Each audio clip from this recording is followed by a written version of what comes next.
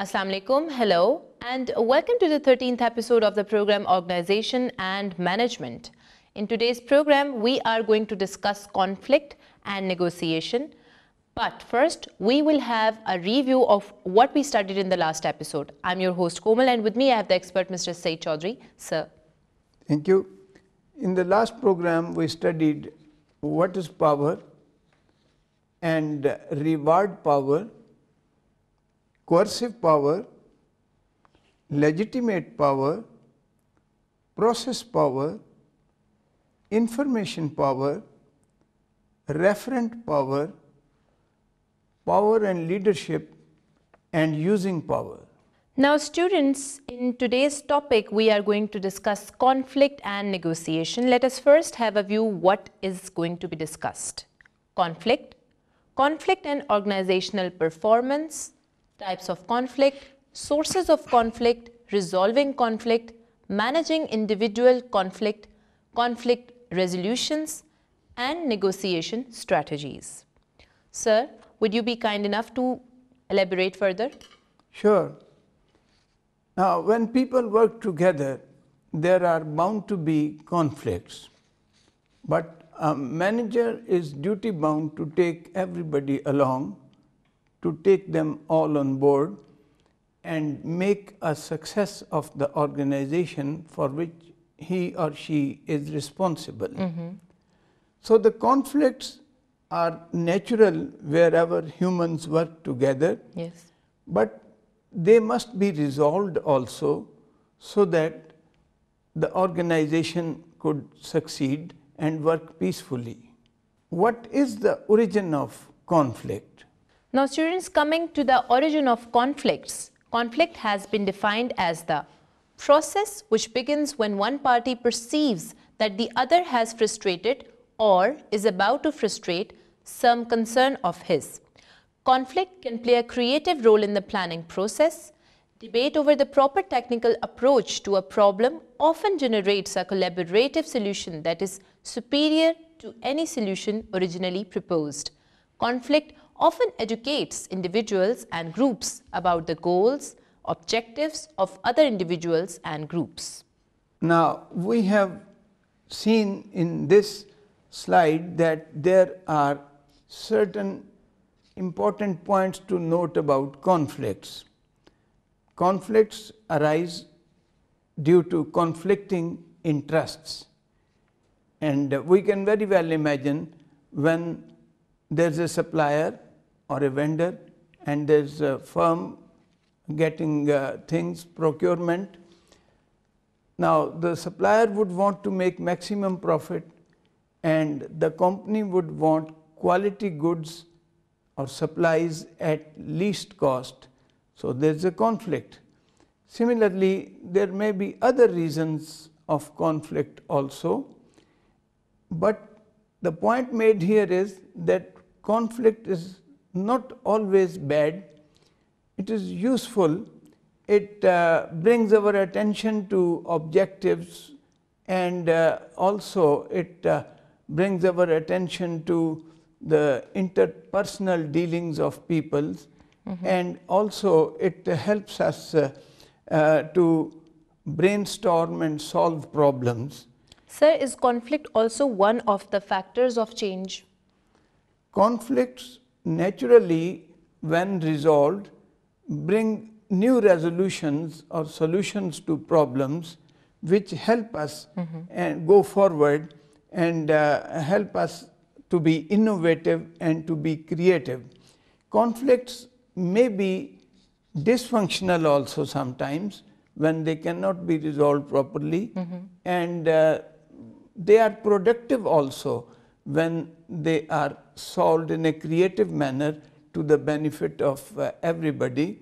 So the conflicts are something which depends upon the smartness of the manager, how he or she handles them. Students, next is the nature of negotiation. Let us have a look what is basically the nature of negotiation. The favored technique for resolving conflict is negotiation. Negotiation is the process through which two or more parties seek an acceptable rate of exchange for items they own or control. Firms should view conflicts within the organization as conflicts between allies, not opponents. And this is the most important point. All right. Conflicts are between the people, and sometimes the parties concerned or parties at interest belong to different organizations. Now that is a different matter. Yes. But when they are within the same organization, then they must be treated as allies. Yes. And not antagonists. So the conflicts is in a way a friendly contradiction which must be resolved in favor of the company.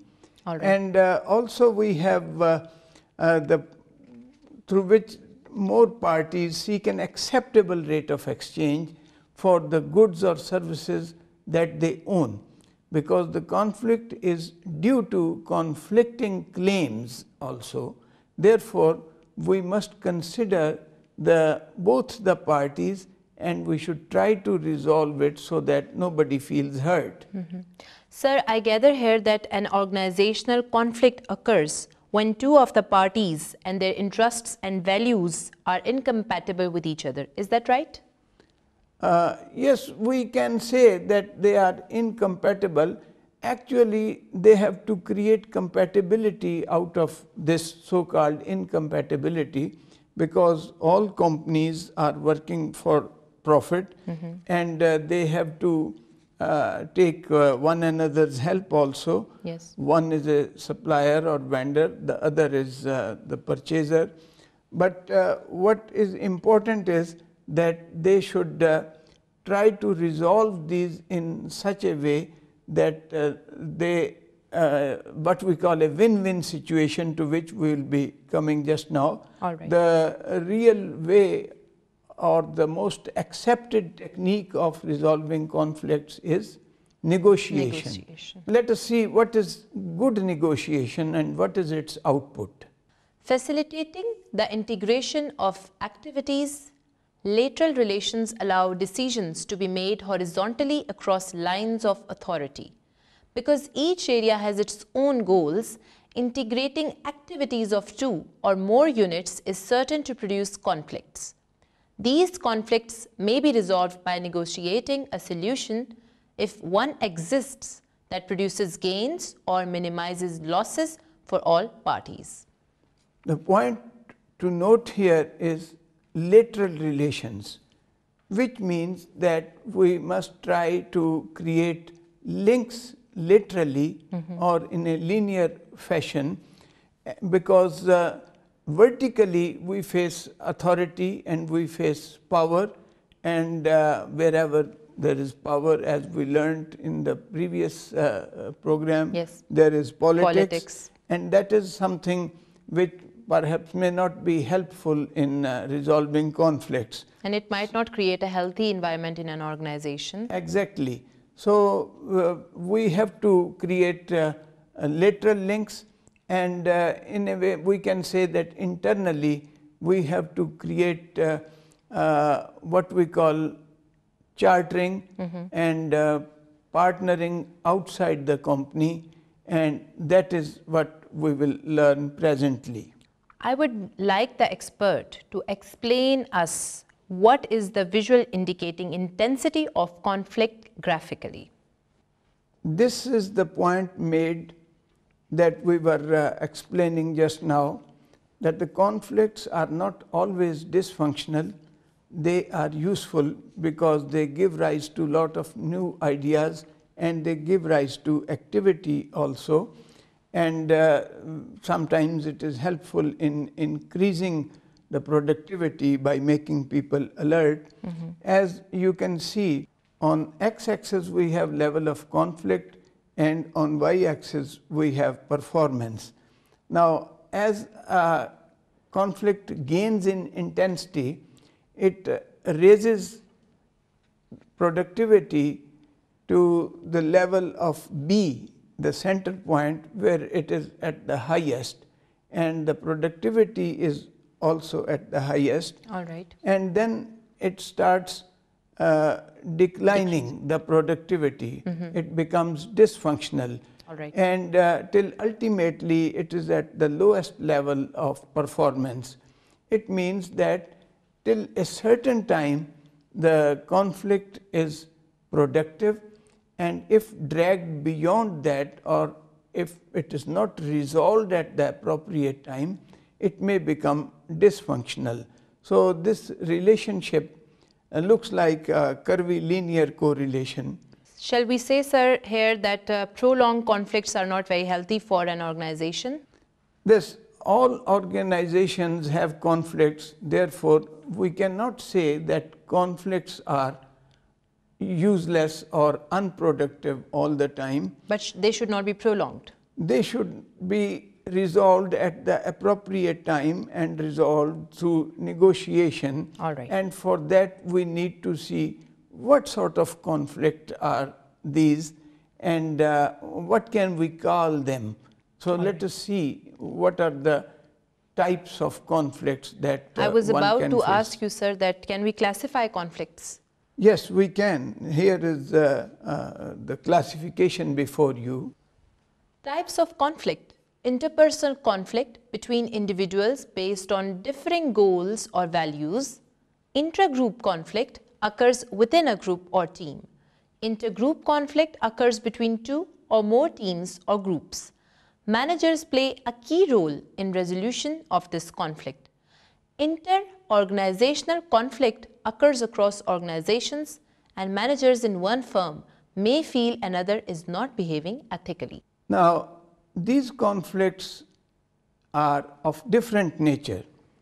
Obviously, if the conflict is between two groups, which we call intergroup conflict, it will be handled in a different way, because the groups may belong to two different sections or departments or divisions or units or subunits. All right. But if it is an intragroup conflict, which means the conflict is inside a group, and there is a danger that it may affect their overall performance. So it will be dealt with in a different way. Similarly, there may be a conflict inside an organization, and there may be conflict between two organizations, and the two organizations are mostly competitors, or maybe the supplier and the procurer.